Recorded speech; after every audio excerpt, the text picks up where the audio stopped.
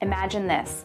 A woman felt fine a few days ago, but now she has a weird red rash, flu-like symptoms, and a nagging fatigue that just won't go away.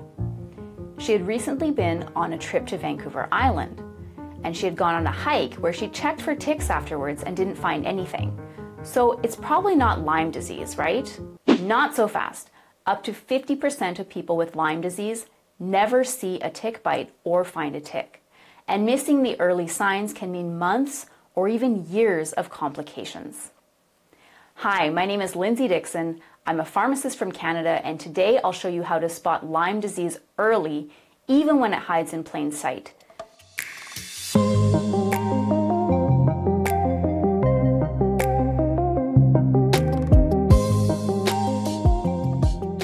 So a woman walks into a pharmacy. She's flushed and achy, and there's a strange red patch growing under her arm. She just got back from a hike on Vancouver Island, as we mentioned.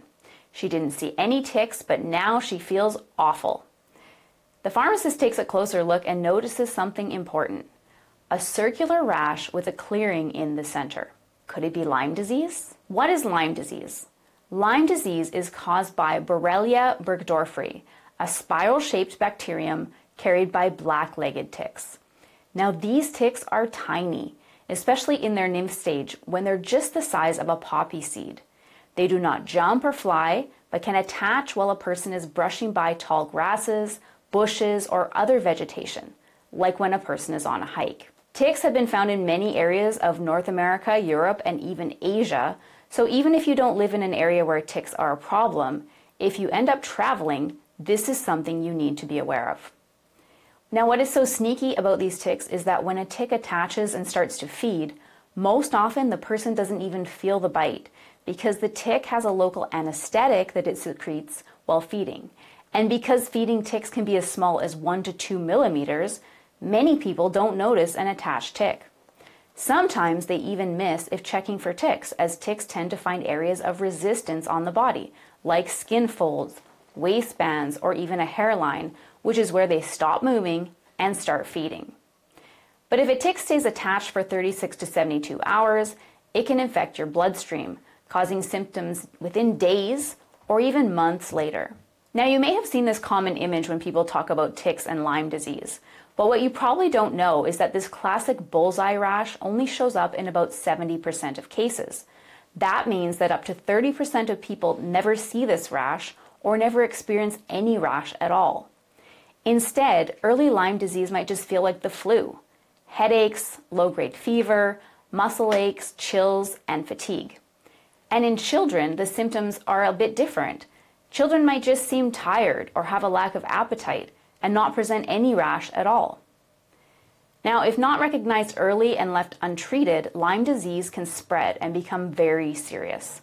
The spirochetes that cause Lyme disease can spread to your nervous system, causing facial palsy or meningitis. They can spread to your heart and cause arrhythmias, or to your joints, causing long-term arthritis. So how can we prevent tick bites? Since there's no vaccine for Lyme disease yet, prevention is the best way to protect yourself. Insect repellents like DEET or icardin-based repellents are safe and effective for children over the age of 6 months and for adults. These should be applied after sunscreen, not before. You should also wear light-colored clothing in order to help you see any attached ticks before they migrate to your skin. Stick to well-established trails and avoid tall grass, wood piles, or heavy brush. Try to shower within 2 hours of being outside. And most importantly, do daily tick checks when you are in an area known to be endemic for ticks. Now, ticks love warm, hidden spots, so look carefully. And don't forget to always check your scalp, armpits, groin, waistband, and behind your knees for ticks after being outdoors. So what if you do find a tick on yourself or on a family member? How do you get it off? There's a special technique to this. If you do find a tick, here's what you do. You need to use fine-tipped tweezers, grab the tick close to the skin, like the image that I'm showing you here, and pull it straight out. Do not twist the tick, do not try to burn it, don't try to smother it or put anything on it. You note the time that it was attached, and then you call your healthcare provider. Now, if the tick was attached and you're in a high-risk area, you are likely eligible for a single dose of an antibiotic called doxycycline. This is the mainstay of prophylactic treatment for tick bites, and it stops the spirochete from spreading throughout the body. Even with treatment, you should still watch for symptoms for the next 30 days.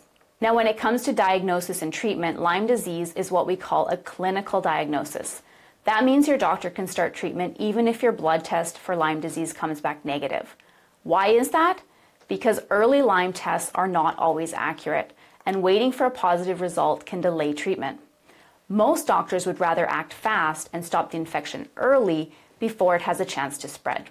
Which is why if there's a rash and you've been outdoors recently in an area known to be endemic for Lyme disease, your doctor will likely start antibiotics right away.